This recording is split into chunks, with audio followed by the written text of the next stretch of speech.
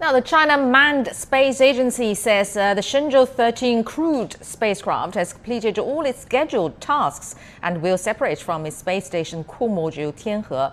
And the crew of the three taikonauts, Zhai Zhigang, Wang, Yaping and Guangfu, have been in orbit since October the 16th last year, setting a new record for the country's longest manned mission in space. They're expected to return to Earth quite soon, arriving at the Dongfeng landing site in North China's Inner Mongolia Autonomous Region.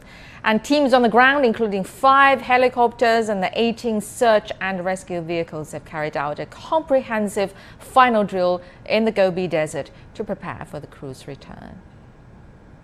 And for the latest on that, let's bring in our reporter Feng Yilei, who is at the Dongfeng landing site, where the Shenzhou-13 crew is expected to touch down. Yilei, so how's the prep work going, really?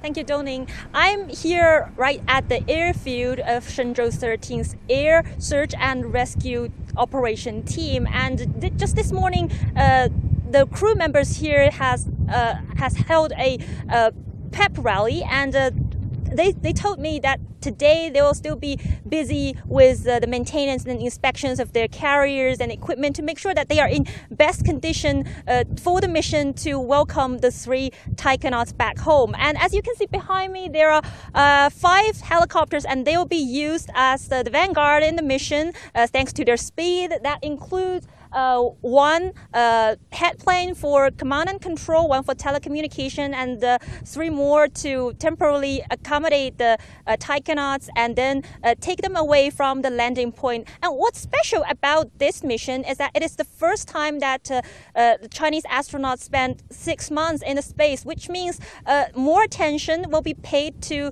their health conditions. And earlier, the authorities have already announced that the physical and psychological state of the 3 taikonauts were better than expected, and they were ready for a return trip.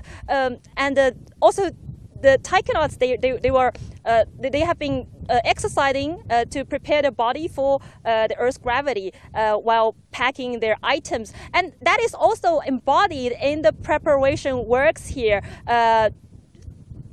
As you can see, the helicopters they are equipped with the necessary materials to carry out the health monitoring and medical conditions for the Chinese astronauts. And there are also some more challenges, including that it is the first time that a Chinese spacecraft will adopt a so-called fast return strategy. And also, as you can see, the weather here can be quite windy. That all suggests that the rescue and search forces need to be flexible and better prepared for potential emergencies.